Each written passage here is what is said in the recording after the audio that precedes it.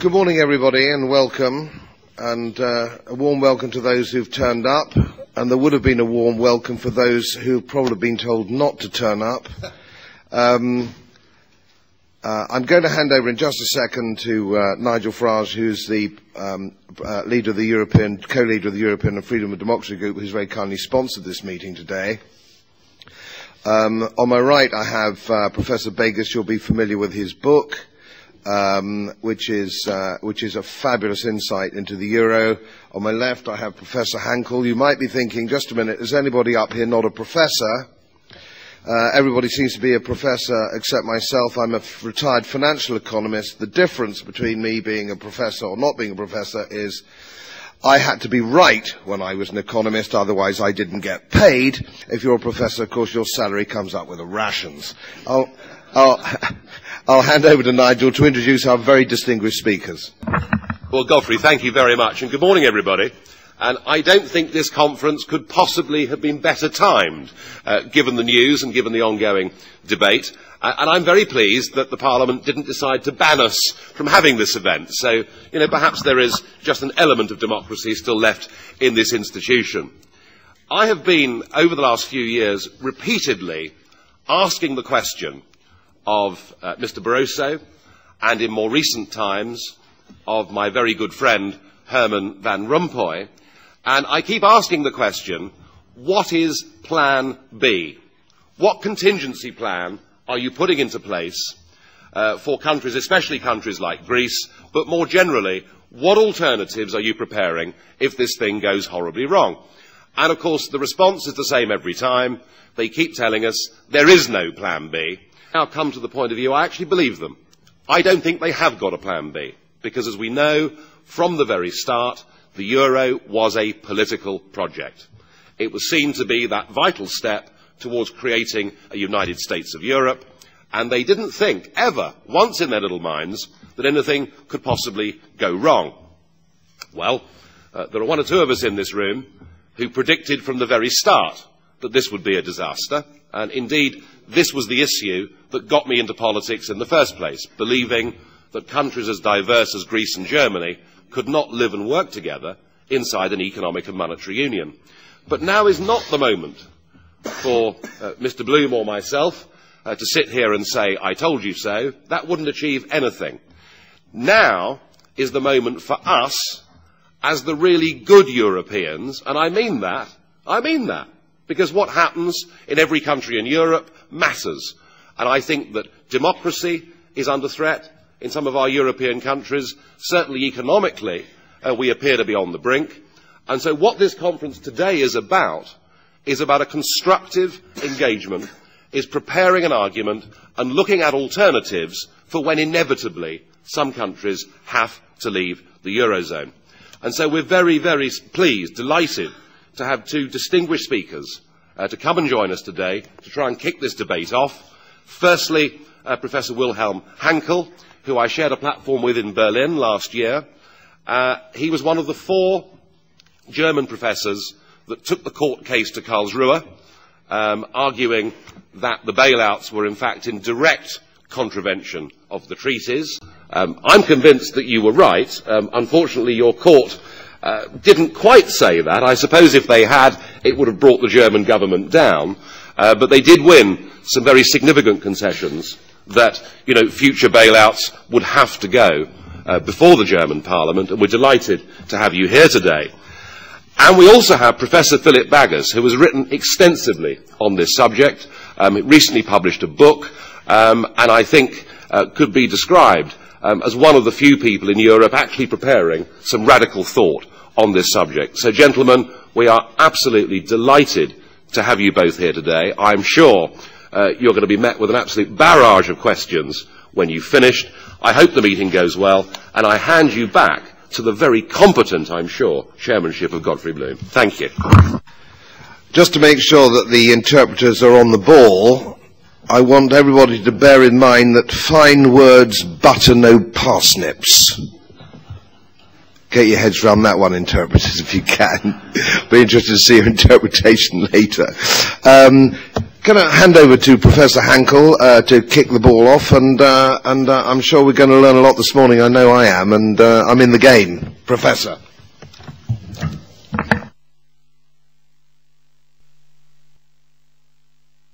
Oh, thank you. Thank you, Mr. Chairman, not only for the light, but for invitation.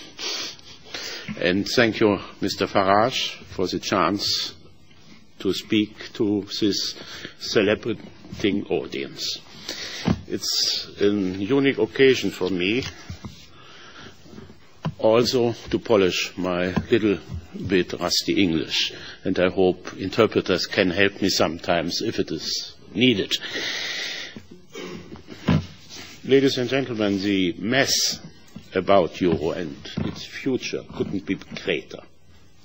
What type of crisis we are confronted? It is a crisis of currency, a crisis of states, a crisis of banks. I think this question can be answered in another way. First of all, in the reported monetary history, so since 3,000 years, there is no case reported that currencies destroy states or banks. It is the opposite. It is the opposite. If states and banks not follow the rules of the currency, then they come in the situation of failing. Therefore, and from this you can derive the real reason for this crisis is lying, first of all, in the states and the banks themselves. They could have a good chance to accept the rules. The rules are known since the beginning, the very beginning. But we have another devil in the play, so to speak, a Mephistopheles, if you accept German literature. And this is the European Central Bank, the ECB. Because only a central bank is responsible for the stability of a currency. Only the central bank.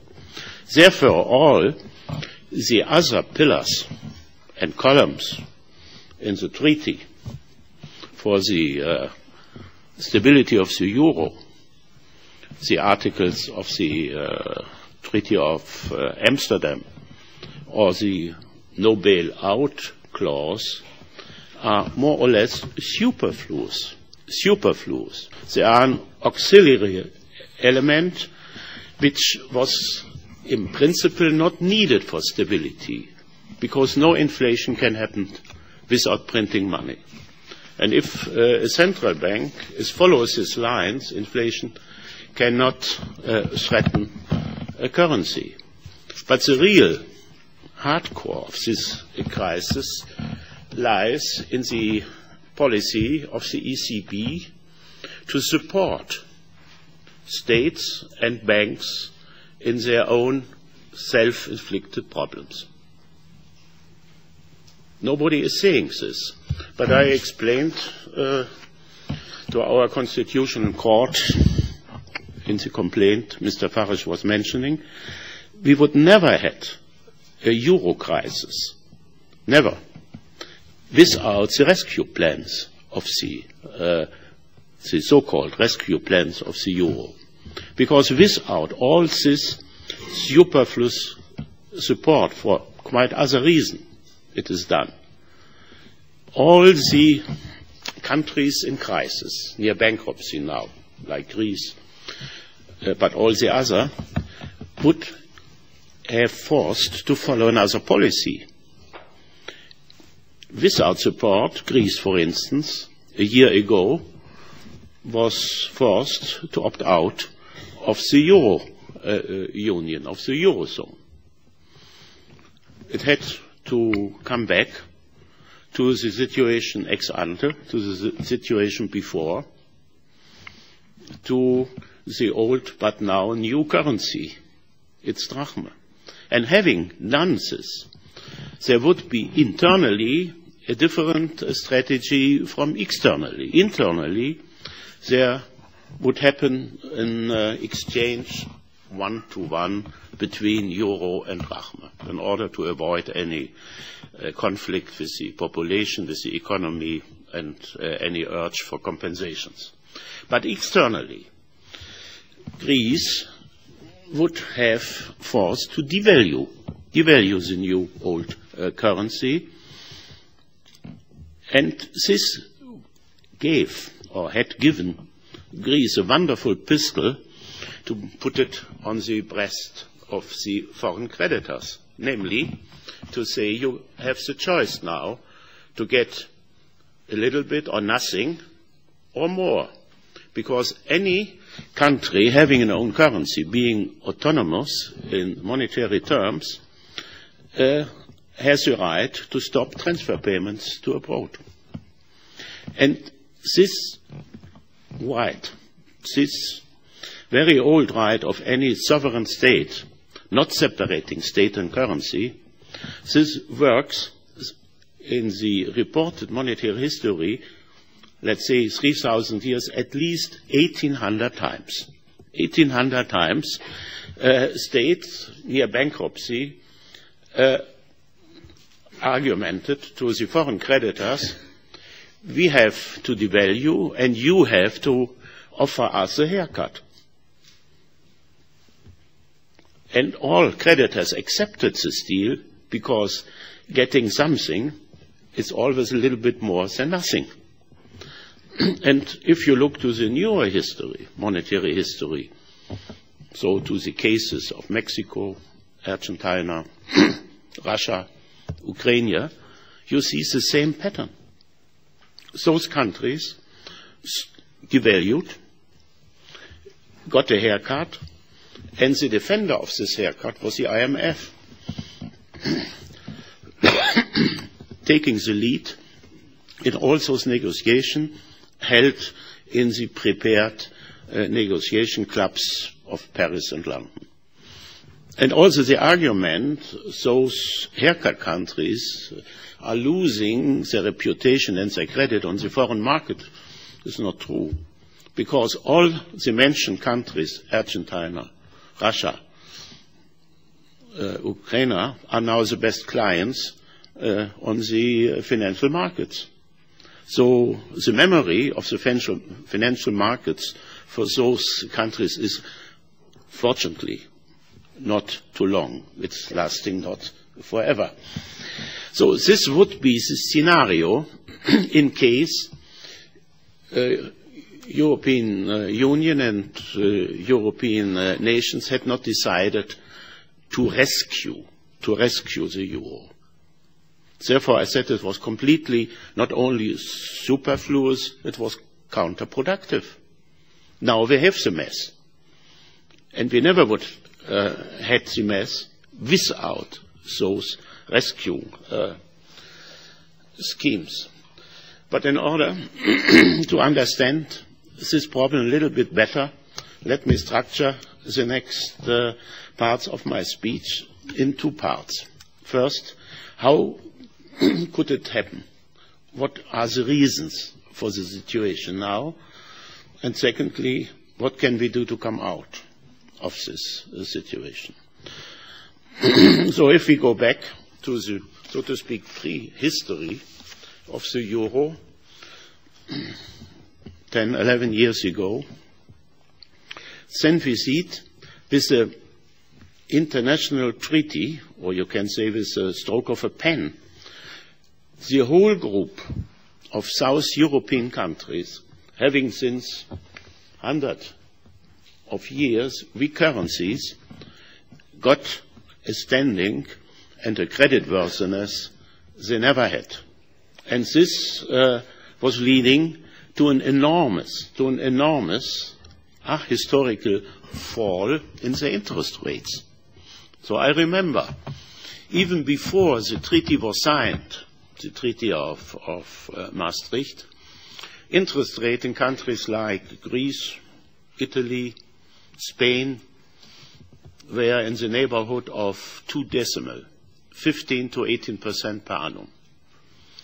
But the merely anticipation of their entry in the euro gave them interest rate coming from 2 decimal to 1 decimal levels, practically to the German level of then 6 to 7%. This was a tripling in most cases for the whole group, a tripling.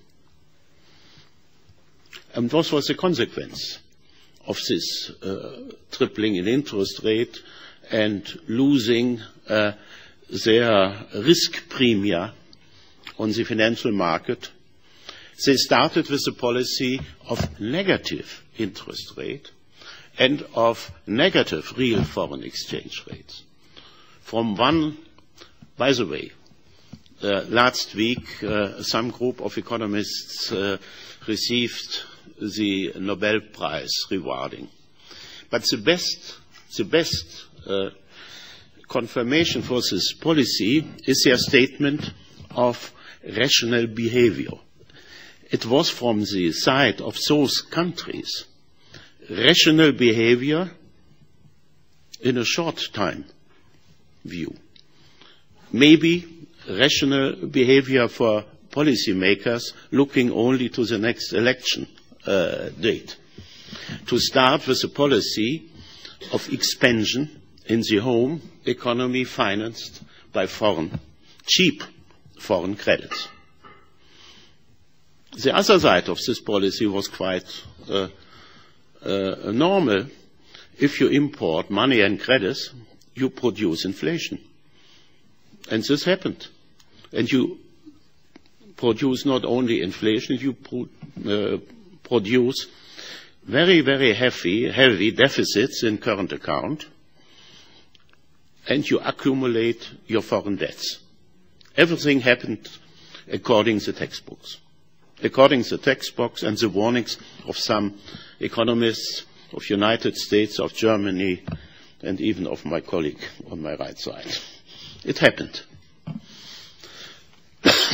And now, with breakout of the Greek crisis, autumn 29, the markets woke up. They came back to their original function, which is to value risks. To value risks. They realized the big risks within the Union, the old equation of the Union, in Greek euro is equal to a German euro or Netherlands euro. This equation never was valid. Greek, in the 10, 11 years of the euro, accumulated inflation, debts, foreign debts, and an enormous rise in wage unit costs. Over 70% in 10 years, in comparison with nearly 1% with the leading economy in the Union of Germany. So this relation, 70 to 1, it's a simple explanation for what happened in Greece and still do happen in Greece. They lost their competitiveness. And having lost competitiveness, according to all textbooks, there is only one way out. You have to devalue. The question is what you have to devalue, your wages or your currency. And one of the greatest economists, at least in my view of the last century, Milton Friedman, made the famous sentence, repressed by nearly all politicians in Europe, except Mr. Farage. It is much easier to change one price of the currency, namely the foreign exchange rate, than to change all prices, entire prices altogether. So, if a big group of Euro countries is losing the capacity and the capability to devalue, then they have only one option to devalue internally the wage unit costs. And this means not only deflation, this means a catastrophe. This means a political, domestic catastrophe. And not only for the debtor countries, not only for Greece, but for the creditor countries too. Because a debtor country living under conditions of an internal real devaluation, namely cutting incomes, increasing taxes, cannot realize economic growth. So consequently, we see now a big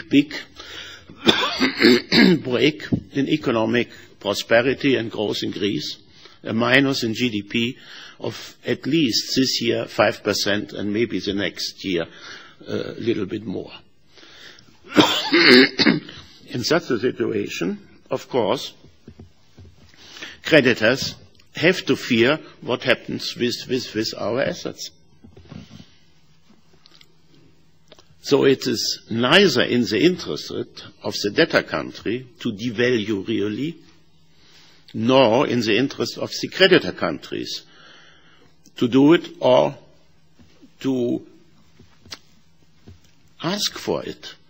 I think it is one of the most destructive and counterproductive policies we ever had since the 30s to combine the so-called support with a strong deflationary policy in the debtor country.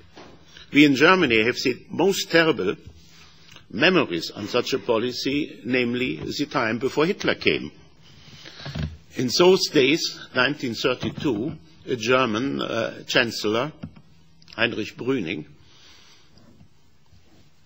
not very well educated in Keynesian economics, because Keynes was not published in those days, accepted for Germany a deflationary policy in order to convince creditors of Germany in those days Germany could not repay old debts from the war.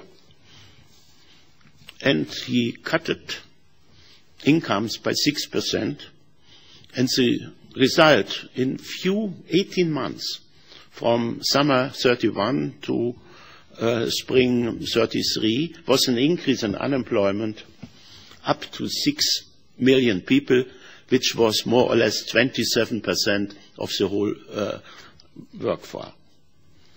This memory in mind, it is understandable that even German politicians of today are asking for strong conditions for the support for Greece and the other in terms of deflationary policies. This can end only in the ungovernmentally of those countries and coming to same problems in the north of the Mediterranean Sea, or now in the south of the Mediterranean Sea, as we had in north. So South Europe is following the footsteps of north of Africa. Young people in the marketplaces and the streets of Athens or Madrid or maybe Rome next time have the same problems or similar problems as the people on the coast of north of Africa, of Libya, Egypt, or even Syria. Only the origins are different. In Europe, they are self-fabricated and against any wisdom of economists. This is the curious situation. So it brings me to the second time of my speech, what can be done to come out of this mess. First of all, we have to convince politicians what they are doing. And I'm happy to deliver a small contribution to that, with your help, of course. all the money needed or accumulated in the next months and years for support the euro, all the money would be much better and in a more constructive way could be used for helping those countries not to save, but to invest, to bring them out of the existing bottleneck in their economic stagnation.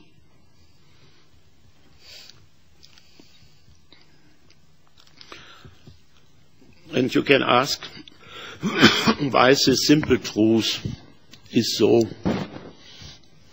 not accepted by politicians as well as in the public and published opinion. And here we have to look to the main creditor countries. In Germany, we have since a long time the situation of a nation which is not accepting to being a nation. Germany, after war, came out after the catastrophic of this end of the war, not as a nation, but as a society of merchants.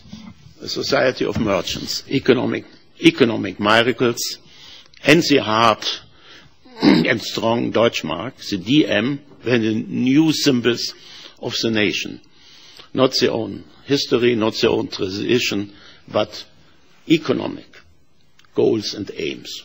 And the most popular politician in Germany in those days was not Konrad Adenauer, but Ludwig Erhard, promising golden years for the German people if they are working hard, having a strong currency.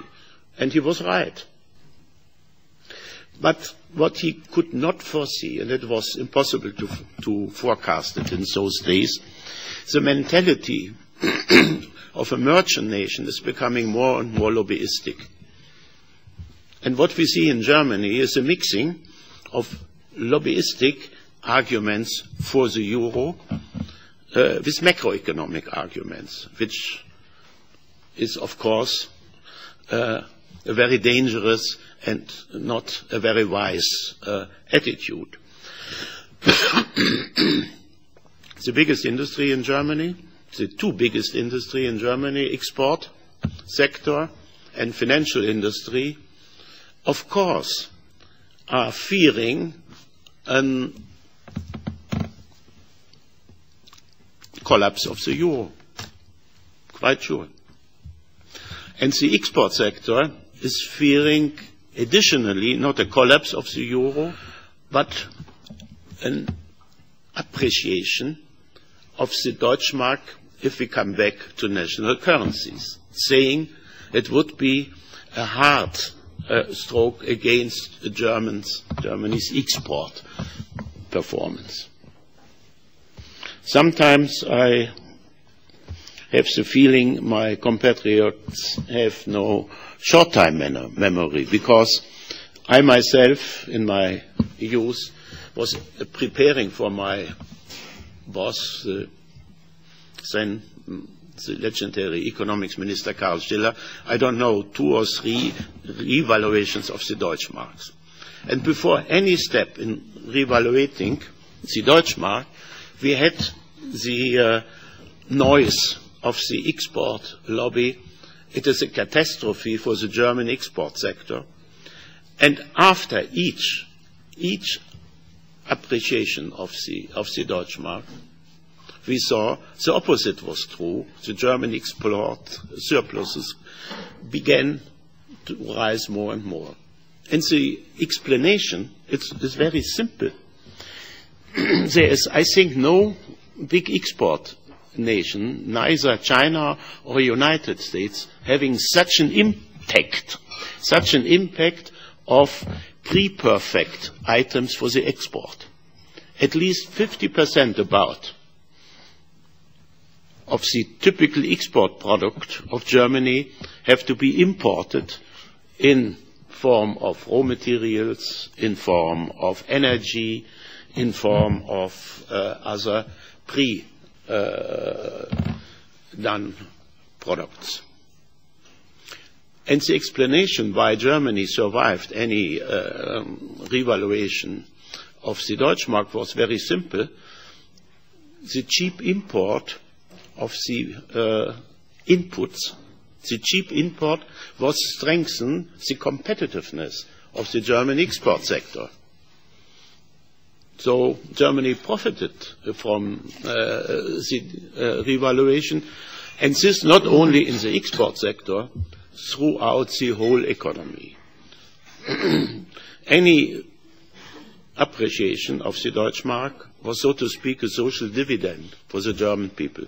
A social dividend, getting more for the money and having cheaper not only bananas but also petrol and all the other things the people needed. But this is forgotten now. Now, from the big industries, as well as from the government, publishing media take over the wrong philosophy. We cannot come back to the Deutschmark because we would lose our export position, our export strength, which is not true, but is believed. And a quite similar situation we have in France, but here it is not the export lobby, but the financial lobby, saying if there is a haircut, and there seems to be, it is a must to get into a haircut, so it will come or will lead us to a very dangerous situation in surviving banks. In surviving banks. So to speak, a nuclear reaction in the financial sector is threatening. It is true,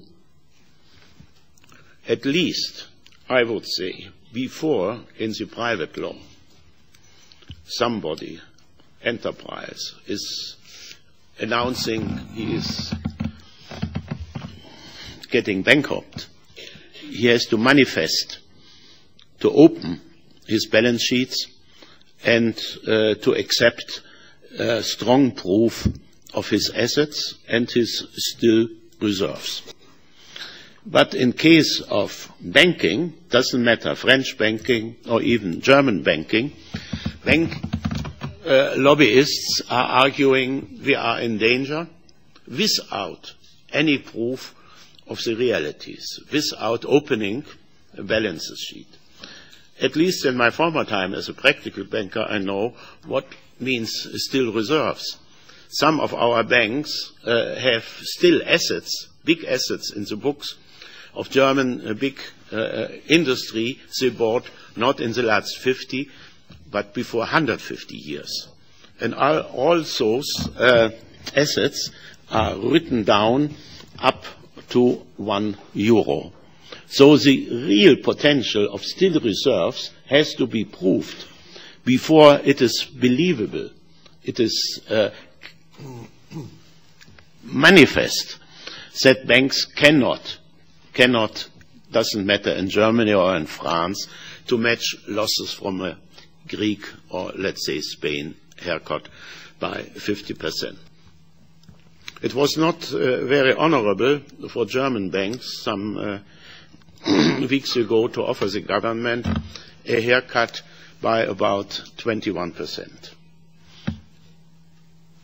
They would make a very good business by 21% if the real depreciation of assets is 50%. And they knew it. So we have to first to accept most arguments in favor of rescuing the euro by rescuing funds are only lobbyistic arguments, having no roots in macroeconomic analysis and in the real evaluation of the situation. So I come to the conclusion, stopping rescuing plans for the euro is one element, but switching off the means to investment purposes, like the old Marshall Plan, would be the best alternative for rescuing now Greece, Spain, and the other countries, bewaring them, saving them for a situation like the north of Africa, holding stability within the Union. But these are only measurements ad hoc. We have to look, and this is the conclusion of the speech, we have to look to future. And for future, we have to orient us maybe on two famous sentences very known to everybody of us. The one, it's very old and comes from United States President Abraham Lincoln, saying, you can fool people, a part of people, a part-time.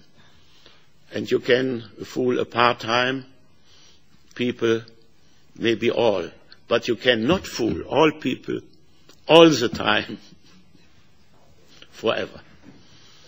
Therefore, truth is the first element of our common understanding and policy. We have to come back to the reality and to the truth in analysis. And here we come back to the other sentence of Milton Friedman. It is easier to change for every country in difficulties to change the foreign exchange rate than the entire economy. The entire economy is the catastrophe. And this is covered by our experience, I said, of 3,000 years of monetary history.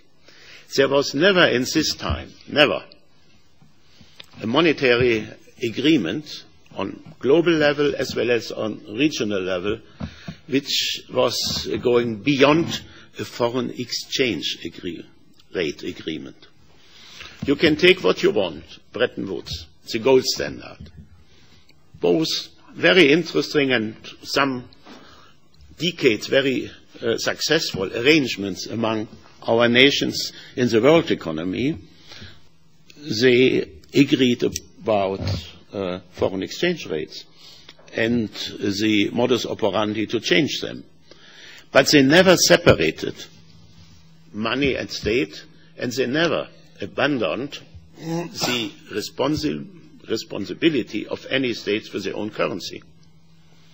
In the gold standard we had national currency as well as in the Bretton Woods. And even that part-timely successful regional monetary agreements like Nordic Mint Union of the Scandinavian countries or French-led Latin Mint Convention of the years around the First War, they never separated money and state, and they regulated only the modus of exchange rate changes. Therefore, the future is to rebuild, to come back from the monetary union to a foreign exchange rate union. And this foreign exchange rate union is not a novum. It is still existing, not in the central European countries, but in the eastern parts of Europe. Poland, Baltic states, Hungary, Slovakia, Czech, they all have their own national money. They are in the so-called pre-room for the euro, which means they have no euro. And they can change, and they had changed. They changed the foreign exchange rate, and all of them mastered their crisis, the existing crisis, much, much better than the countries of South Europe. So the conclusion is, in one word, we have to unify the monetary system. We have to stop with the two-chamber system, one in the union, other out, and we have to unify them in a foreign rate exchange union as we had before the euro. And this would bring us back the golden years of Europe. Thank you very much.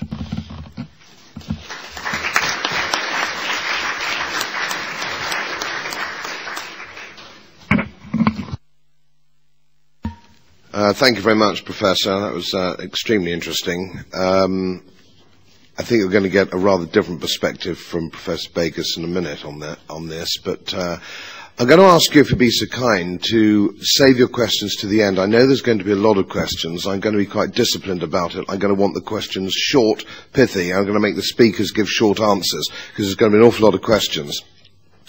I was in Washington last year as a guest to the IMF, funnily enough, and I was speaking to an illustrious academic, and I was giving my views, which are probably a little bit closer to Professor Bagus's in a minute. And he said, Godfrey, that's all very well.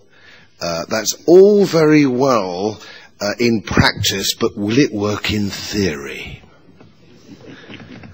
Yeah, it takes a bit of thinking about. So keep your questions. Write them down. I'm going to leave as much time as I can, as many questions as possible. I'm going to ask Professor Bagus now to give his side of the argument, if you'd be so kind, and I think you'll find it equally interesting. Professor.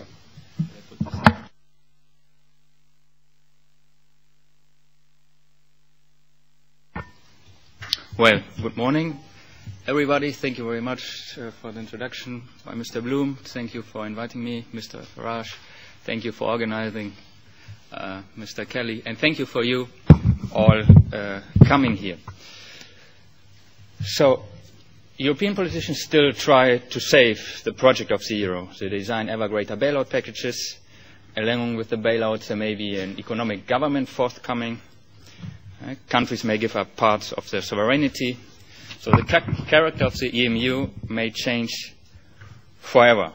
So while it is still unclear where future developments will lead the EMU, the costs and the risks remaining within the European Monetary Union are already immense, and they are rising. So now is the moment to exit. But is it possible to exit? How to do it? What problems would have to be solved? This is what I am going to talk about. So let me first address shortly the costs of the euro.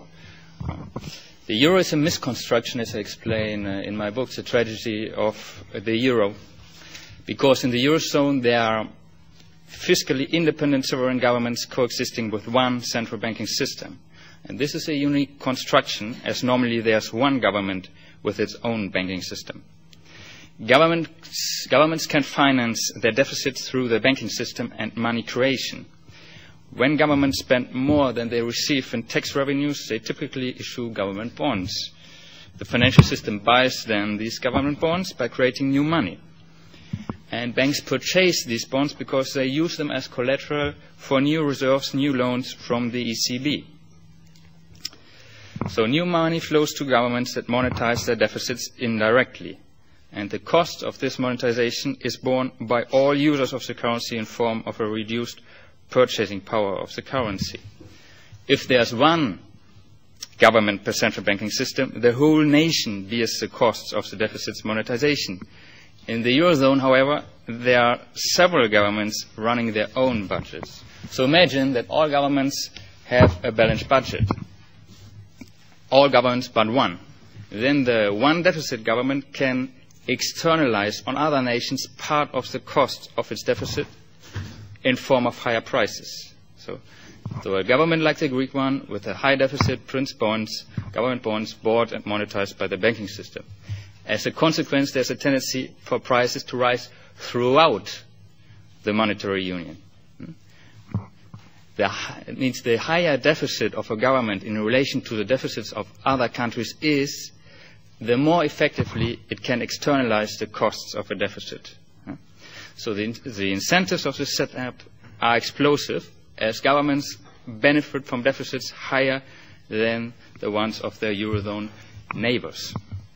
So the Stability and Growth Pact designed to contain these incentives utterly failed, because governments judge if sanctions are imposed on themselves. One effect of this ill-fated setup is that it allows governments to maintain incompetitive economic structures like inflexible labor markets, huge welfare systems, and public sectors for a very long time. And through the deficit spending, the size of government increases. There's also a tendency for price inflation to finance deficits. And the ECB has to take a highly inflationary stand to to save this political project of the euro. The system thereby causes the over-indebtedness and incompetitiveness typical for the recent sovereign debt crisis. And the sovereign debt crisis in turn has triggered a tendency towards centralization of power in Brussels. The existing monetary transfer union causes a sovereign debt crisis that brings us now closer to a more explicit transfer union. The possible European economic government or transfers through Eurobonds are only the result of the underlying and dangerous monetary transfer union implied in the institutional setups of the euro. And the centralization and increase in the state's size comes along with the loss for liberty. We move towards socialism fast and hard. Fiscal harmonization eliminates tax competition. So staying within the EMU comes with an important risk for liberty. And finally, peaceful cooperation will be hampered due to the redistribution between states that now has become obvious and leads to conflicts, and the situation might escalate. Besides these costs, there are already costs incurred by the open bailouts, subsidies, and transfers. The incentives and mechanisms of the euro system led to excessive deficits and rising debts. The financial crisis of 2008 then led market participants to doubt the commitment of fiscally sounder governments and the ECB to bail out weaker governments. So would Germany really be capable and willing to support peripheral governments? The rising yields of peripheral government bonds, the unsustainable fiscal situation, and the unclear commitment led to the bailouts of Greece 1, 110 billion, Greece 2, 109 billion, Ireland 85 billion, Portugal 78 billion. So these bailouts total 392 billion. And eventual losses are borne by taxpayers in the fiscally sounder countries. In addition to these bailouts, the EFSF has been installed. Its size is to be 750 billion. The German part of the guarantees are 211 billion. And when other countries that are guaranteeing the sum get into fiscal difficulties, the German part will rise. And indeed, the size of the EFSF will not be enough. To effectively guarantee all peripheral debt, the fund has to be increased to 1.45 trillion, according to a report from Bernstein. And as the guarantee of Italy and other peripheral countries are worthless, Germany would have then to guarantee 790 billion or 32% of GDP. And if France loses its AA rating, which will occur sooner or later, the German share would rise to 1.385 trillion or 56% of German GDP. That is almost 70,000 euros per man, woman and child. In addition, taxpayers are also indirectly on the hook through the engagement of the IMF. And at the same time, taxpayers may suffer losses from the bailouts undertaken by the ECB. The ECB has bought until the beginning of October 2011 more than 160 billion euros of peripheral government bonds. And for any losses, Germany's part is 27%. Moreover, the ECB has accepted government bonds from peripheral countries as collateral. And if a government defaults, it will probably take down with it a great part of its banking system that had bought its government bonds. So the banking system will then be unable to pay back the loans to the ECB, and the ECB will be stuck with the bailout, with the collateral that are government bonds in default. The think tank Open Europe calculated in June 2011 that a Greek default of 50% would cost the ECB between 45 and 65 billion euros. And these sums have been rising since June 2011 and will rise in the future because peripheral countries keep running substantial deficits and the ECB keeps buying more bonds and peripheral banks increase their refinancing with the ECB. Another support for peripheral countries works through the Target 2 system. And there are credit and debit accounts within the euro system and its national central banks that are not netted. So at the end of 2010, the Bundesbank, German Bundesbank, had claims of 326 billion, while peripheral countries had liabilities of 335 billion. The Target 2 system works the following way. Imagine that a Greek depositor transfers his money from his Greek bank to a German bank. As a result, the German bank reduces its refinancing with the Bundesbank, and the Greek bank increases its refinancing with the Bank of Greece. The Bundesbank earns then a claim against the euro system, and the Bank of Greece a liability. In theory, these claims could be netted, for instance, by transferring assets such as gold from the Bank of Greece to, it's very tempting, the hammer, to transferring assets such as gold from the Bank of Greece to the Bundesbank. Yet these claims are never paid in the euro system, and the balances continuously build up. So when the Greek bank finally defaults on its loans, the losses are shared by all central banks in the euro system and affect ultimately taxpayers and citizens. As we saw, the costs of the euro are already high and the risks are immense, and both costs and risks are increasing day by day, hour by hour, minute by minute. So is an exit possible? Well, intuitively, the exit from the euro should be as easy as the entrance. Joining and leaving the club should be equally simple. Leaving is just undoing what was done before. Indeed, many popular articles discuss the prospects of an exit of countries such as Greece or Germany. However, other voices have rightly argued that there are important exit problems. Some authors even argue that these problems would make an exit from the euro virtually impossible. So let me now address some of these problems. Well, first, there might be legal problems. The Maastricht Treaty does not provide for a mechanism to exit the EMU. So several authors maintain that an exit from the euro would constitute a breach of the treaties. In an ECB working paper from 2009, the author claims that a country that exits the EMU would have to leave the EU as well. As the Lisbon Treaty allows for secession from the EU, withdrawal from the EU would be the only way to get rid of the euro. Well, I'm not a lawyer, but the solution to this legal problem could be an exit from both EMU and EU with an immediate re-entering of the EU. In case of a net contributor to the EU budget, such as Germany, the country would probably not face any problems to get immediately readmitted to the EU, if that is the purpose. In any case, the referral to the Maastricht Treaty when discussing the legal possibility of exit is intriguing because the Maastricht Treaty, especially the no bailout clause, has been violated again and again through the bailouts of Greece, Ireland and Portugal, through the EFSF and the ECB, not to mention the plans to introduce euro bonds. Well, then there will be introduction costs. An exit from the euro may imply the issuing of a new national currency. This involves the cost of printing new notes, melting new coins, exchanging vendor machines.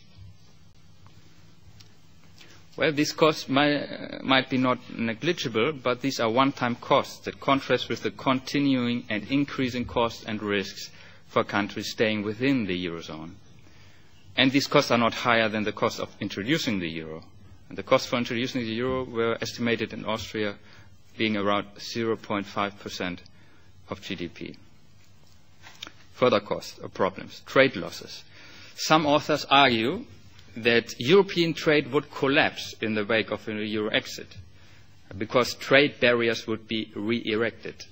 A recent US research paper comes up, therefore, with horrific costs for a euro breakup. However, I do not regard such trade barriers very likely for several reasons. First, such barriers would be an economic disaster for all involved parties and lead to a severe and long depression and a reduction of living standards. Second, net contributors to the EU budget, such as Germany, could still use their contributions to the budget as a negotiation card to prevent such barriers. And third, trade barriers are a blatant violation of EU treaties, and forced tariffs could provoke severe tensions between nations, possibly leading to war. Next problem, political costs. Sometimes it is maintained that an exit implies high political costs. Most importantly, an exit could trigger a dissolution of the euro and mean the end of the euro project. The disintegration of the EMU could endanger the dream of a federal European state. At least it would mean an important blow to the European project. It could mean the end of the EU as we know today. The EU could degenerate into a free trade zone. Of course, for supporters of a free trade zone in Europe, these political costs imply immense benefits. The danger of a European central state would disappear for now. Procedural costs. New notes would have to be printed, new coins melted, automatic teller machines reprogrammed, and computer codes rewritten. This takes time. The case of machines may not be tragic, since during the transition period, old machines may be in use without chaos. So a public parking with euro coins would not bring the economy down, as the euro coins continues to exist. The notes and coins problem has a fast solution because on both the countries' origin is visible. Coins have a specific country-specific image, and notes bear a country-specific letter. So in a German exit from the euro, all German coins and notes would be redenominated into the new currency and later gradually exchanged into new coins and notes. The most severe problem of a euro exit, that according to Barry Eichengreen would pose insurmountable barriers, are capital flows when the exit is discussed in democracies. Because this discussion in Parliament and decision-making takes time. And during this discussion, there would be capital flows. So we may distinguish between capital inflows and outflows. Let us first discuss the problem of capital outflows, such as in the case of an exit of Greece with no accompanying reforms. So if Greek senior politicians would seriously discuss an exit from the euro, Greek citizens may expect a sharp depreciation of the new drachma. Greek citizens will then transfer their euros held at Greek banks to accounts in other EMU countries. And they would probably not voluntarily turn in their euro notes to be exchanged into new drachma notes. Greek citizens may also acquire other currencies such as Swiss franc, US dollars, or gold to protect themselves from depreciation. Greece could be practically de-drachmatized even before the introduction of the drachma. As a consequence, the Greek banking system would get into liquidity problems and later solvency problems.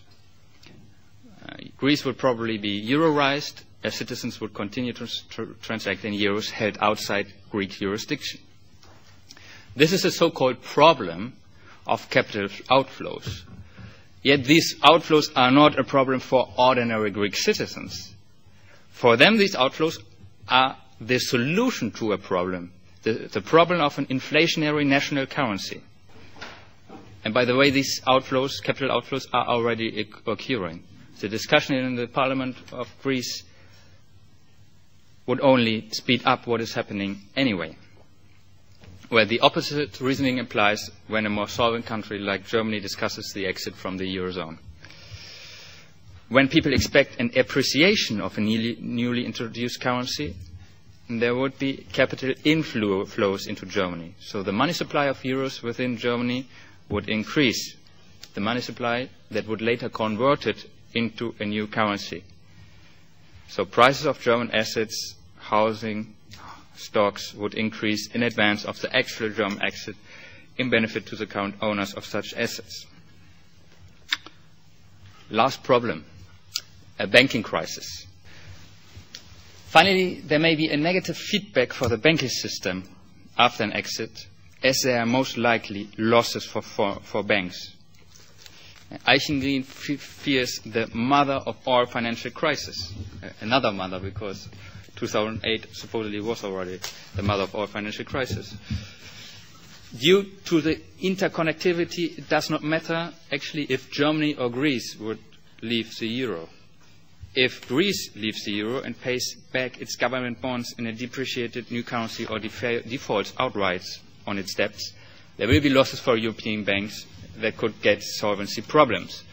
Similarly, if Germany in turn leaves the euro, the implicit guarantee and support to the euro system will disappear. The result may be a bank run and banking crisis in Greece and other countries. And this banking crisis may then negatively affect German banks. And the banking crisis would also affect negatively sovereigns due to possible bank recapitalizations.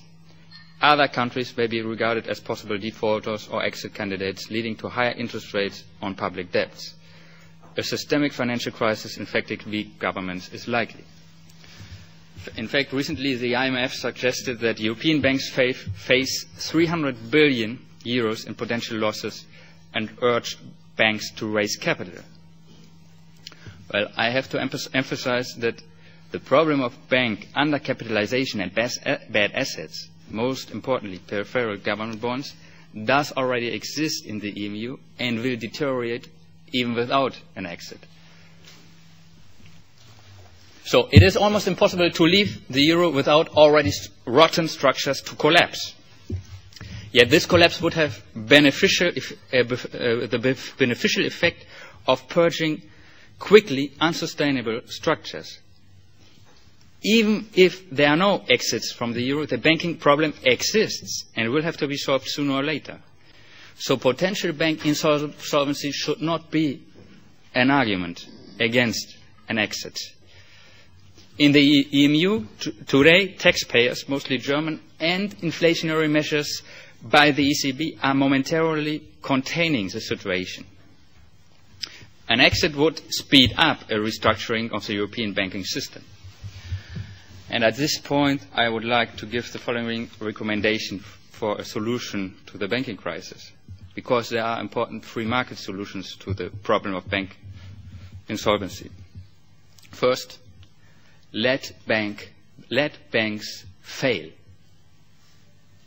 Banks with unviable business models should be allowed to fail, liberating capital and resources for other, more important, more productive business projects. Second, a debt-to-equity conversion may put many banks on a healthy basis, and banks may, in addition, collect private capital issuing equity. Such a free market reform, without using taxpayers' money, has important advantages. But first, most obviously, taxpayers are not hurt. Second, unsustainable banking projects are resolved. The oversized banking sector would shrink to a more healthy and sustainable level. Third, no inflationary policies are used to sustain the banking system. And lastly, moral hazard is avoided because banks are not bailed out anymore. Banks fail. Another problem for an exit, the problem of disentangling the ECB. The euro system consists of the ECB and national central banks. The task of disentangling is facilitated because national central banks still possess their own reserves and have their own balance sheet. One author, Scott, actually argues that this setup may have been intentional because countries wanted to retain the possibility to leave the euro if necessary. If it's not necessary now, I don't know when. Only part of all EMU reserve assets have been pooled in the ECB. National central banks retain the ownership of these foreign reserve assets and transfer only the management of the reserves to the ECB. So in case of an exit, both the return of the contribution to the ECB's capital and the foreign assets transferred to the ECB had to be negotiated. Similarly, there is the problem of Target 2 claims and liabilities that I mentioned before. So if Germany would have left the euro in December 2010, the Bundesbank would have found on its balance sheet Target 2 claims denominated in euro, amounting to 326 billion. If the euro then depreciated against the new D-mark, important losses for the Bundesbank would have been the result. As a consequence, the German government would have probably would have had to recapitalize the Bundesbank. If, in contrast, Greece leaves the EMU, it would be less problematic for the leaving country. Greece would simply pay its liabilities to the ECB with the new drachma, involving losses for the institution. Well, after addressing these problems, let me give you 3 different ways to leave the euro. First, a redenomination, a return to a national currency. In a complete redenomination, all contracts and debts within a country's jurisdiction are redenominated into a new currency. All notes and coins are gradually exchanged against new ones. And the redenomination rate could be 1-to-1 to make the transition easier. There are several practical ways to achieve such a redenomination, where the first option contains a discussion about the exit in Parliament. In the case of Greece, this would trigger an immense outflow of capital, as I mentioned before.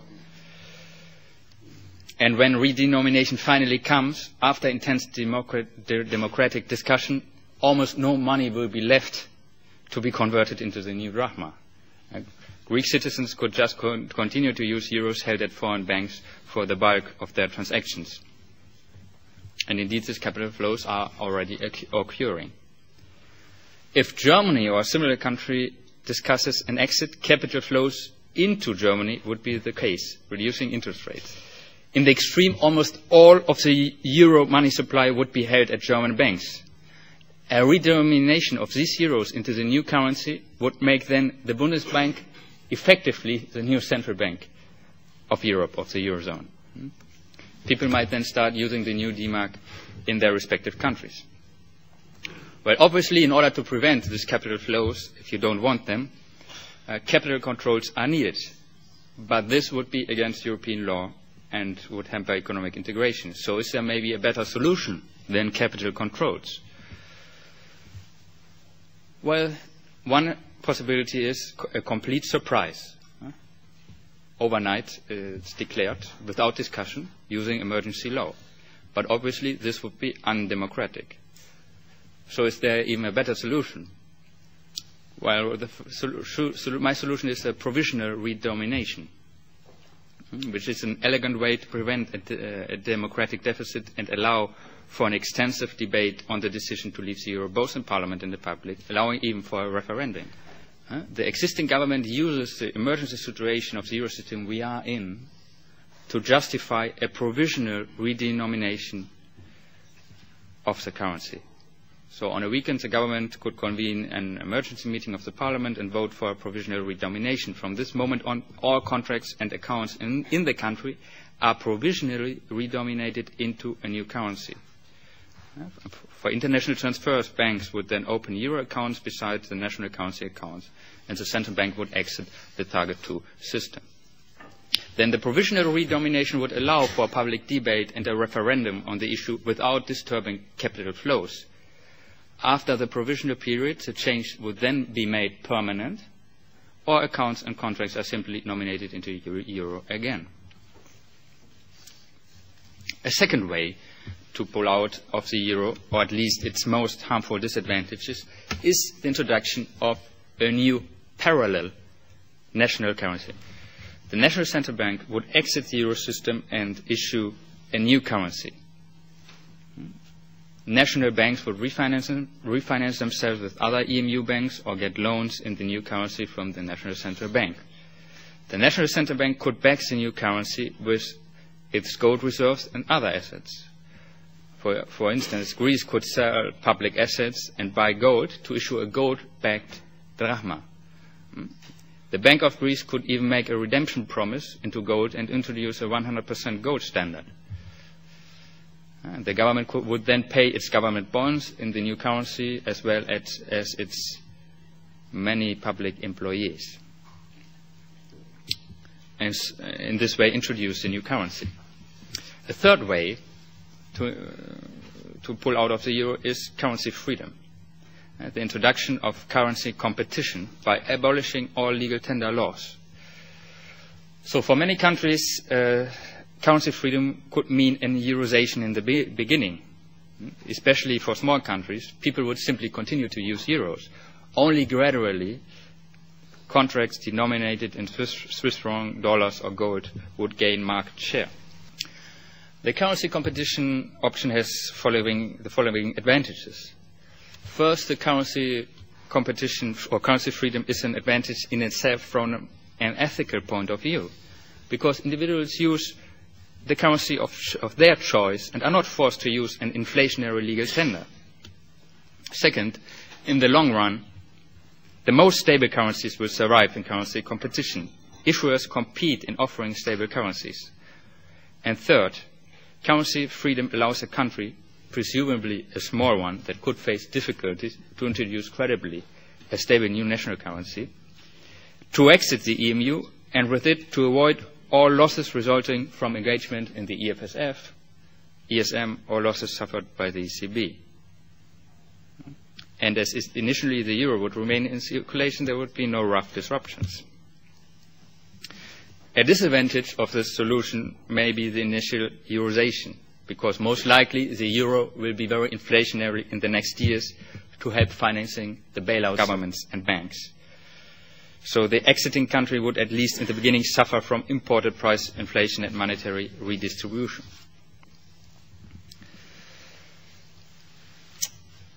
Now, accompanying steps to make an exit a success.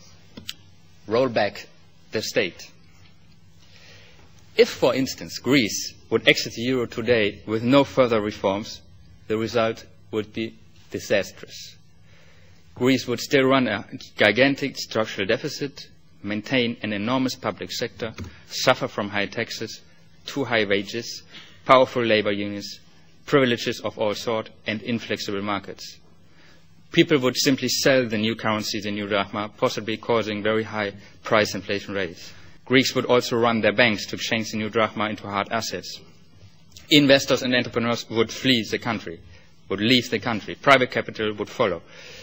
Interest rates would soar. Misery would be the result. So, for an exit to be successful, it's essential that the new currency is expected to be less inflationary than the euro. In case of Germany, to its fiscal situation, competitiveness, and monetary tradition, such an expectation would be easy to achieve. But even in the case of a German exit, there will be a negative feedback to the German economy by the turmoil caused in foreign and financial markets by its very own exit. Therefore, reforms alleviating such a negative feedback should also accompany a German exit. And in the case of Greece, a successful exit would require much bolder action. So what steps to make an exit a success should be undertaken? First, initiate a banking and monetary reform. To prevent inflation and bank runs, it is essential to put the financial system on a sound base. A recapitalization of banks is necessary and inevitable even without an exit sooner or later. The free market solution to the undercapitalization problem was mentioned before. And a monetary reform would also help the transition to a new currency. A new currency could, for instance, be backed by the gold of the National Central Bank. The Greek government, for instance, could back all new drachma 100% with gold, making the drachma convertible into the metal. And by backing all bank deposits 100% by gold, a bank run could be prevented. Second, eliminate the public deficit. By eliminating the public deficit, fears of monetization would be reduced. Because when a government keeps running high deficits, people think that the debt will be monetized sooner or later. Capital outflows would be the result. The elimination of the deficit could attract foreign capital, reducing interest rates, and thereby smoothing the transition period. The reduction of government spending to reduce the deficit also promotes growth in the private sector and eliminates distortions and waste. It helps to win confidence into the new currency. Third, restructure old debt. Restructuring or defaulting on part of the old debt has several advantages. A diminution of existing government debts reduces the fear of monetization and thereby generates confidence into the new currency. It makes also future deficits more unlikely, as the government, at least in the beginning, will have problems to issue new debt. So the temptation for government to run deficits and to monetize them is reduced. Fourth, privatize. Privatization of public assets put assets into the hands of the productive private economy. Privatizations thereby generate growth and reduce public expenditures. The number of public employees is reduced. In addition, the receipts can be used to lower the burden of public debts or buy assets such as gold to back the new issued currency. Capital of the public sector is set free for private projects. Fifth, deregulate. Deregulation allows entrepreneurs to engage in combinations of factors of production to satisfy consumer wishes that before were forbidden. Deregulation thereby stimulates innovations and growth. It makes resources available, smoothing the transition and helping with eventual banking and monetary reforms. Six, flexibilize. It is essential to flexibilize markets, especially the labor market. Inflexible labor markets reduce growth and produce unemployment. Unemployment produces government expenditures in form of unemployment benefits. Uncompetitive countries such as Greece have compensated such unemployment with deficit spending absorbing the unemployed onto the public payroll. So without a labor market reform, an introduction of a new currency in Greece could be disastrous. A flexibilization would make the economy competitive, increase growth, and attract private capital necessary for the restructuring of the economy. It would also help with the privatizations, which will set free labor from the government sector that needs to find a job in the private sector quickly. And lastly, lower taxes. Lower taxes allow the economy to grow. Projects with higher taxes that were unprofitable before suddenly become profitable. So saving a capital accumulation is promoted. The lower taxes boost growth and attract capital necessary for the reforms and restructuring. So let me conclude. A famous essay by Frederick Bastiat is titled, "What is Seen and What is Not Seen." Bastiat emphasizes in this essay that we have to look not only on the more direct effects of an action, but also on the more long-term, more indirect, less visible effects. And the same is true for an euro exit. We should not look at the obvious problem, not only look at the obvious problems such a step would cause, but also on the more hidden and long-term costs of remaining within the eurozone. Accordingly, today I tried to make the immense costs of remaining within the euro seen and compare them with the problems of exiting. When a country exits the euro, there will be turmoil in the markets. There might be panic. There will be a banking crisis, which is very visible. Thus, an exit is generally feared because calamity is seen. Even though they are more hidden and less visible, the costs and risks of remaining within the euro are much higher. These costs do not only include the cost of the open bailouts and the guarantees for the rescue funds. Because the euro is a misconstruction. Several independent governments can finance their deficits through one central banking system. The incentive is to run higher deficits than the other states of the EMU. And due to the incentives, there is an inbuilt tendency for price inflation. To save the euro, the ECB will have to be highly inflationary in the future. It will have to keep accepting and buying government bonds and finance the rescue funds. And within the EMU, the incentives to reduce deficit spending are diminished. There's a general tendency for the size of government to increase due to this inflationary deficit spending. More likely, only a centralization of some sort, like a fiscal union, will be able to save the euro at this point with its current members. So the growing size of government, the centralization, the move towards socialism imply a loss for individual liberty for citizens. And the redistribution between European nations may finally cause conflicts and disturb the harmonious cooperation in Europe.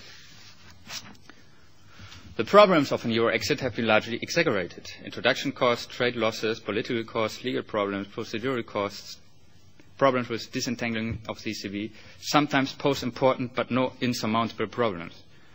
With accompanying measures and careful negotiations, these problems at the end are all manageable.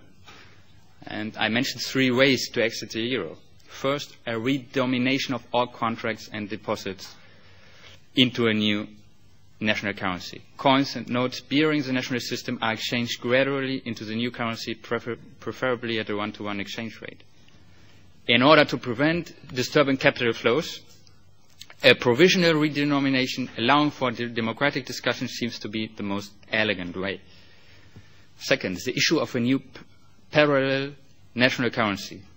This national currency may be backed by government and or central bank assets, preferably gold, and would compete with the euro. Third, currency competition. All legal tender laws are abolished. Gradually, citizens will start using more stable currencies and possibly adopt commodity-based means of payment. It is essential to accompany an exit from the euro with supporting reforms to alleviate transition costs. The sovereign debt and euro crisis is foremost a crisis of the state, a state that has grown to a dimension that threatens the stability of the currency. Accompanying measures must roll back the state. To introduce a new currency with success, it is essential that this new currency is expected to be less inflationary than the euro. So a banking reform will be necessary in any case. An exit from the euro should be used to thoroughly reform the banking and monetary system, putting them finally on a sound basis. It's maybe the most important task for civilization, to put the money and banking system on a sound basis. We should use the euro crisis to do that. Moreover, the public deficit should be eliminated, old public debt restructured, public assets privatized, markets deregulated and flexibilized and taxes lowered. If an exit from the euro is accompanied by these measures, it will be a great triumph for growth, peace and liberty in Europe. The alternative is stagnation, inflation, centralization and conflict. Thank you very much.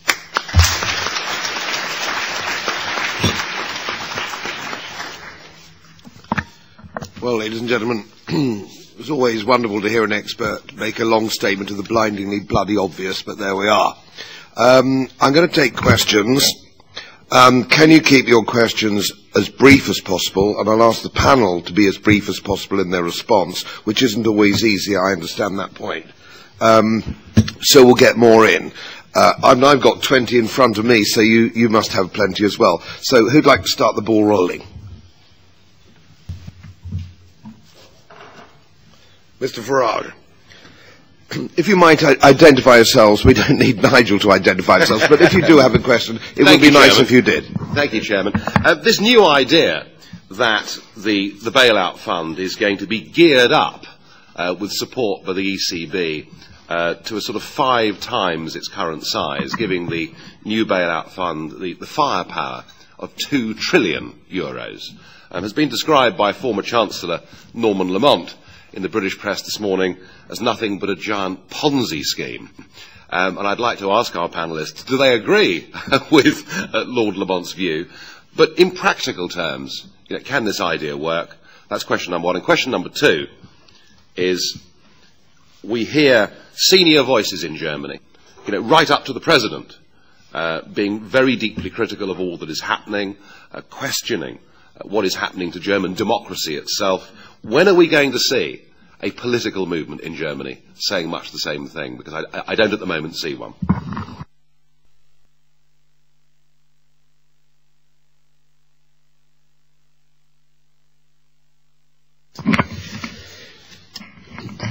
In Germany, the political scenery is changing very dramatically because the old bloc parties, so to speak, having no alternative to the European policy. We have a coalition between government and opposition.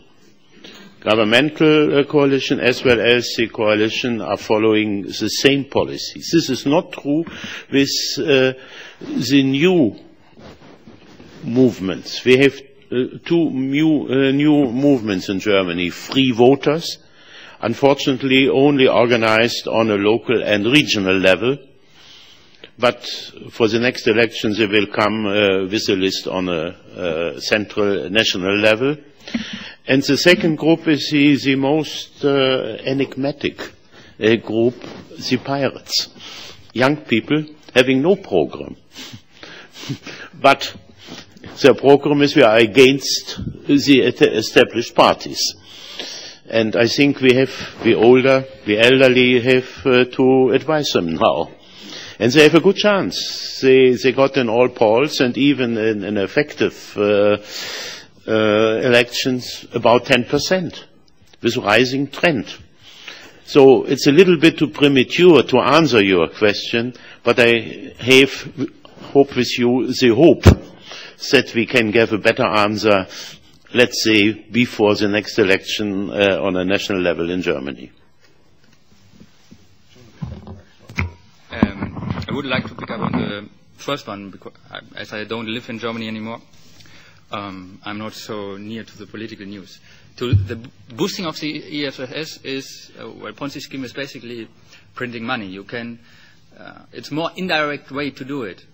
The ECB can just buy more peripheral government bonds. They don't want to do it.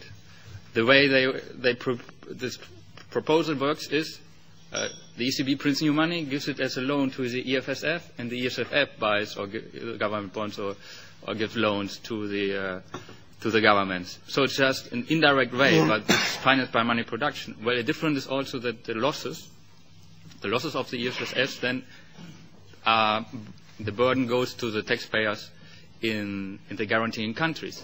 But probably these losses will not be paid by higher taxes. So if there's a loss for the EFSS of 10 billion, do you think Germany will raise taxes 10 billion? No. They will increase debts, issue more government bonds. And who will buy these? Well, banks. And banks will go to the ECB. The ECB will print more money. So at the end, it's just a more indirect way of money production to finance irresponsible governments and high deficits.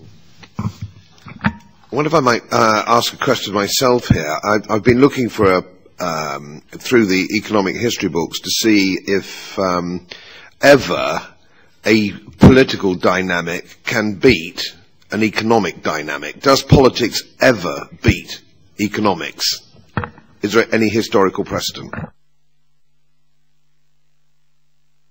We have, unfortunately, only, I think, in the German literature, a very famous essay, 100 years old, by one of the founders of the School of Vienna. You are not a little bit familiar with Böhm-Bawerk. It is the essay of Professor Eugen von Böhm-Bawerk.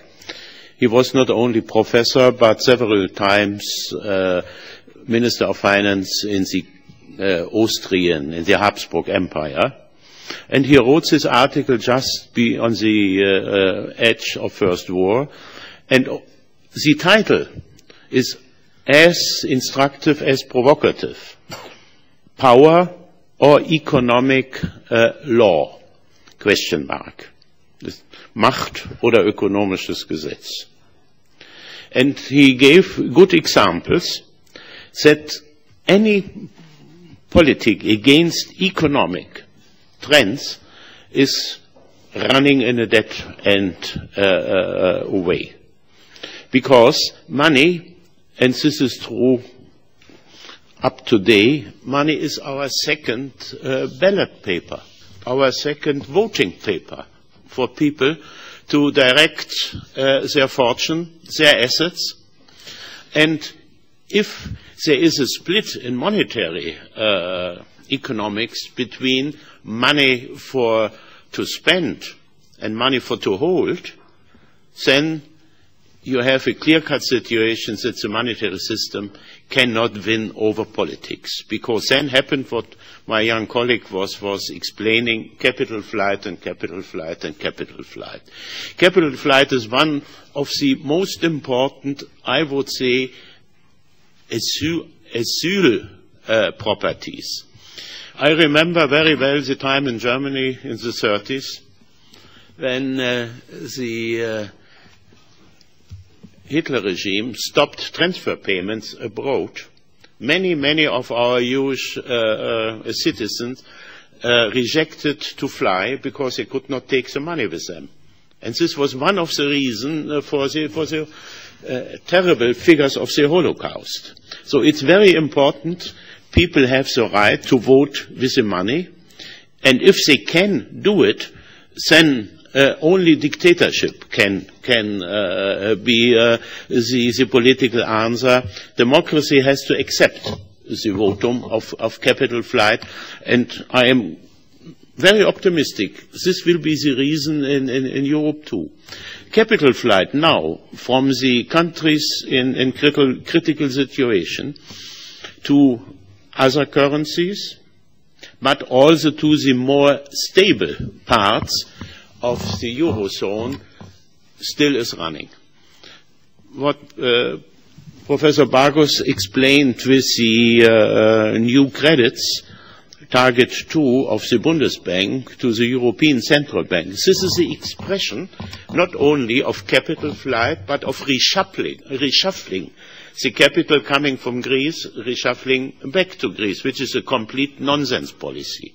A complete nonsense policy because it's increasing the debts, and it is counterproductive against the conditions of the support. So we have at the same time, for the official rescue policy and conditions, a counter element, namely the reshuffling of the capital flight. The expression we can see in the balance sheets of the Bundesbank, more than 300 billion at the moment. So the alternative we have to confront it with is, can policy, even European policy, be formulated a long-term period against trends of the money markets and trends in the economy? And according to Böhm-Barwerk and his famous essay, it is only a limited period possible, because even reshuffling cannot be done forever.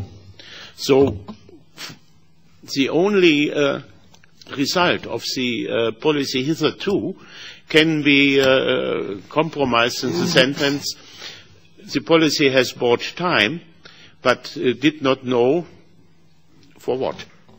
So we need an answer to this question. I've got a supplementary to that, but I'll hold on that because I know Marta Andreasen has a question. So, Marta, would you like to do the business? Thank you, Chair. You spoke, Mr. Hankel, about the need to come back to the truth. I think the euro was built on a lie. And the real aim of bringing the Eurozone and the euro was to promote a political union. I think the failure we have today is because probably the negotiation of the Constitution or the Lisbon Treaty delayed this political union, and in the middle we suffered this crisis. So my question to you is, do you have any hope that the truth will prevail here in the European Union ever? The second thing you referred to is that we need investment. Well, for the last 20 years, Greece has received 60 billion of euros of funding from the European Union. Can we trust the member states to invest? Because I gather that this 60 billion union were not invested, or else Greece would not be in this terrible shape. And the third thing is that both of you seem to say that the urgent way out is devaluation and default for the countries in trouble. And you stated as an example Argentina. Well, I happen to be born in Argentina. And I don't think Argentina is a success story. They devalued and defaulted. But the economy in Argentina has never grown. The middle class has been destroyed. So, can we really consider this the fault and the evaluation the solution. Thank you.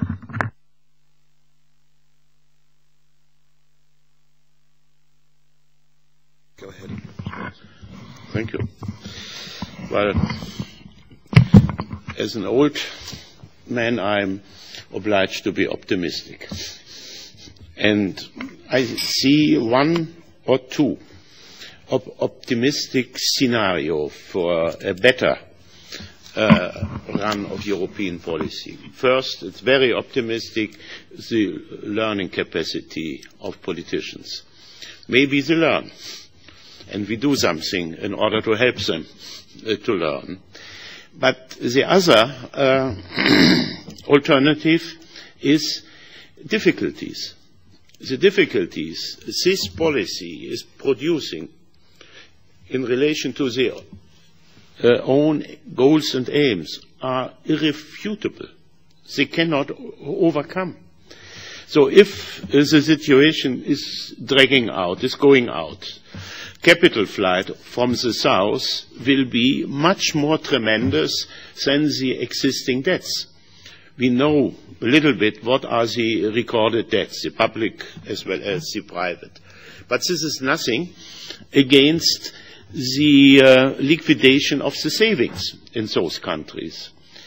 If they decide, more and more people decide to transfer their savings from Greece, Spain and Portugal and their banks to other banks in the north or in the United States or in New Zealand, then we get a next problem, not only consolidating debts, but to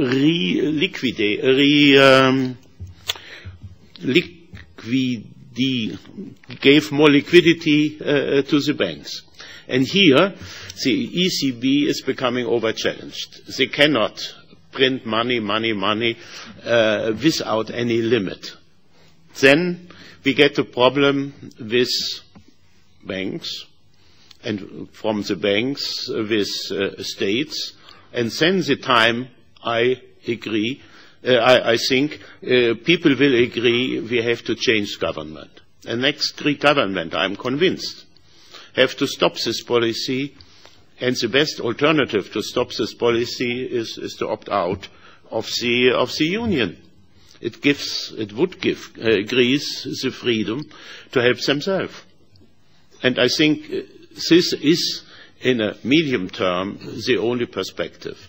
And the open question is only, can the Euro Union survive it? And I think there is no law.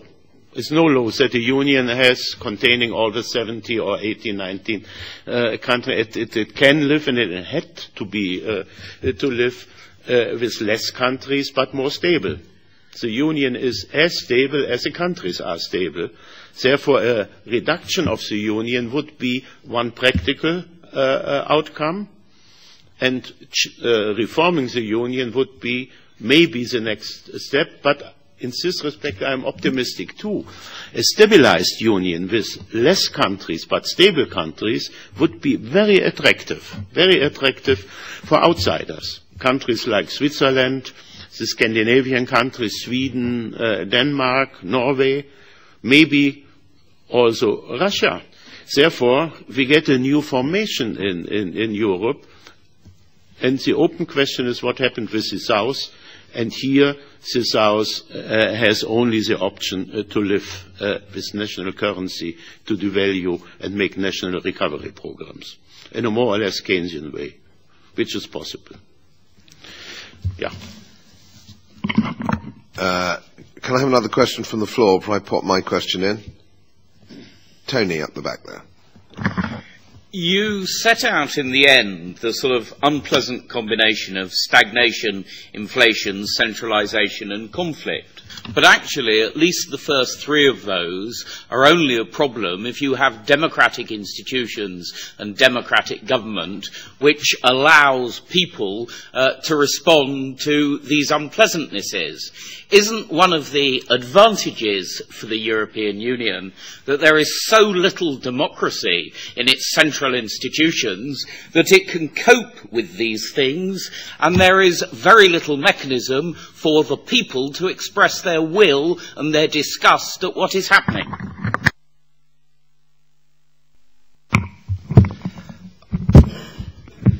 Yes, of course, the Hood project was introduced already in a very undemocratic way, and I suppose that the majority of the German population would be against continuing this project. So yes, they can only continue with this, mostly because it's not what the people want. We saw it also in Slovakia yesterday, that I saw an interview of people asked in the street, and they said, "Yeah, why should we pay for the richer Greeks?"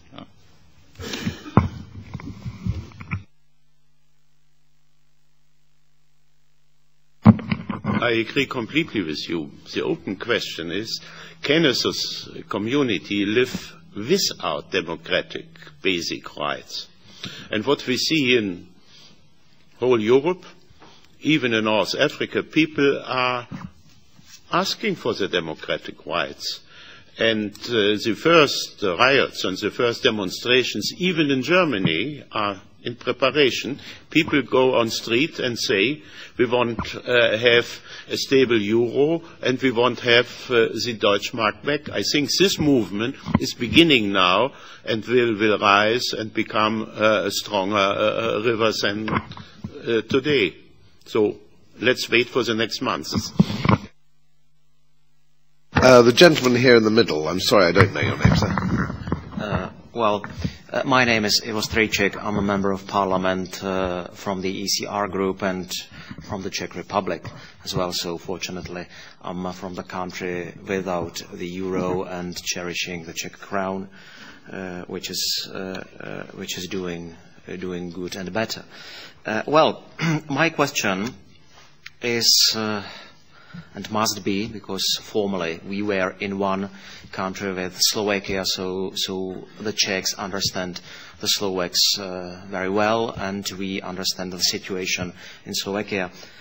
What scares me, and what I take as a startling moment, is yesterday's fall of the Slovak government, which is associated with voting in the parliament on the firewall. And my question is quite simple, and I'd like your comments. Isn't one of bad consequences of the euro not only the economic but the political one? Slovak government was centre-right, quite reasonable government, and after yesterday's voting procedure in the parliament fell, which will likely mean that socialist populist from Slovakian political scene will get to power. What may happen next in some other member states of the EU? So I would like to know your comments on it. Thank you. And a quick supplementary on that, because I had that down myself. Is not political instability, the natural progression of political instability, protectionism in some form? So, yeah, I think that's an excellent question.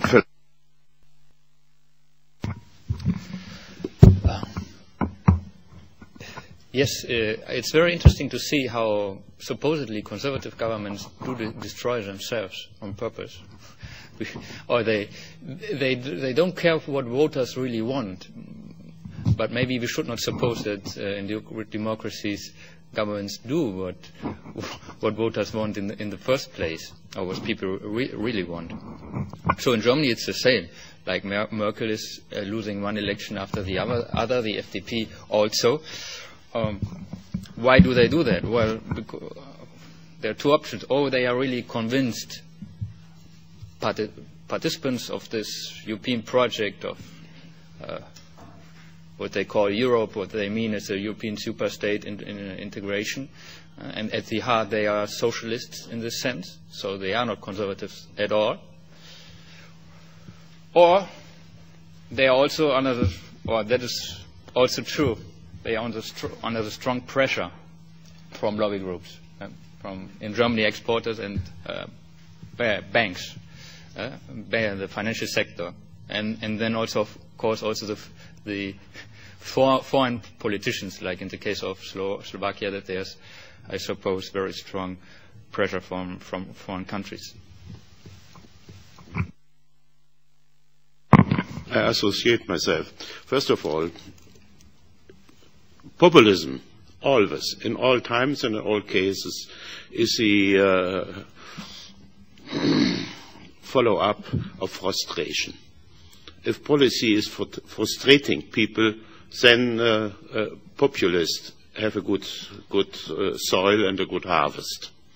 Therefore, it is a question of the creditworthiness of policy. And in case of Slovakia, I can understand it very well. It's a very poor country and now urged to pay for a richer country, which is a case for frustration. Why? Why we should pay for people who are richer than we and can do something for themselves, so why must help them? It's an over-challenging of solidarity. And this is, I think, the real problem in Europe now with the rescuing of the euro. It is an over-stressing of solidarity. Leftists in Germany, I couldn't understand it, being in favor for a national welfare state, are for the euro, neglecting the fact that the money for the euro is missing for the welfare state. Same is true with the liberals. The liberals are for a free economy, but never realizing that rescue the euro is the beginning of a European centralized economic policy. So I think our first job and our common job, even in this room, is enlightening. We have to enlighten people about the real consequences of the euro and rescuing the euro. Now we have the chance, due to this crisis, to change policy. So we must do it now. Policy has to be changed because the rescuing of the euro would bring us deeper and deeper in unsolvable situations. Can I ask a question from the chair here, gentlemen, which is a matter of some interest to not only to Ron Paul's department in the United States, but I've taken a bit of an interest in this and got nowhere, and that is the subject of gold reserves. Philip, you mentioned gold reserves and backing currencies with gold and getting back to real money, all of which seems to me to be fairly sensible. However, we have two questions here. One is, why will not the Federal Reserve agree to an audit of their gold, which hasn't been audited since 1972? What is that about? And secondly, I noticed in the German accounts, Professor, that you have started to use the same column for bullion as you hold for bullion promissory notes in some form. And bullion and promissory notes or counterparty notes are not the same thing. Why has that changed? Is that just an accident? Because if it is an accident, I don't think I believe it. Where is the gold? Is it really there?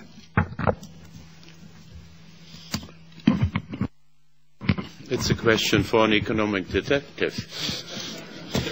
Unfortunately, I am not a detective and have not the means of a detective. But one thing is clear. Germany used its own billions decades ago for a more or less clever or non-clever policy, namely to locate it in the United States as a guarantee or as a substitute, better to say as a substitute for paying for American soldiers in Germany. This was the real beginning. Our central bank deposited German gold reserves in Fort Knox, and the United States freed then German government for paying more for GIs, for American soldiers, to compensate the expenditure of the occupation powers. Maybe Britain was involved in the deal. I don't know precisely. But I know it very well as a former civil servant. It was the background of an agreement between Bundesbank and Federal Reserve. So Germany freed by this deal from compensations for the expenditure for German GI. But what then happened, this is completely in the dark. Completely in the dark. Even some questions in the Bundestag, in the German parliament, were not be answered. Bundesbank was saying it's a secret of our banking business, and Minister of Finance said, I don't know nothing about it.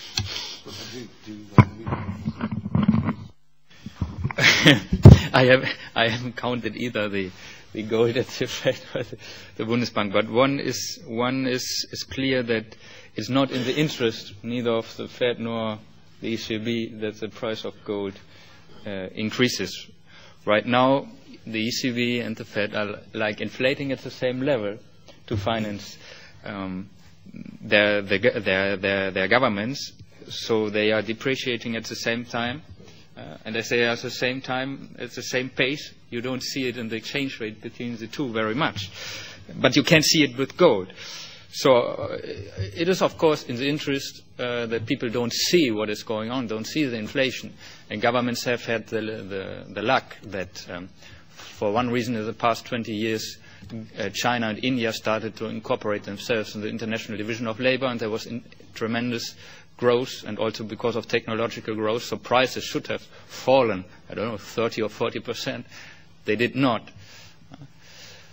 But so people don't see the inflation, and the price of gold is, of course, a good sign to indicate the inflation. I'm going to wrap it up because it's nosebag time and I need lunch, and I'm sure you do. It's been, I think, a very entertaining and a good session, and I hope you'll join with me in thanking the speakers.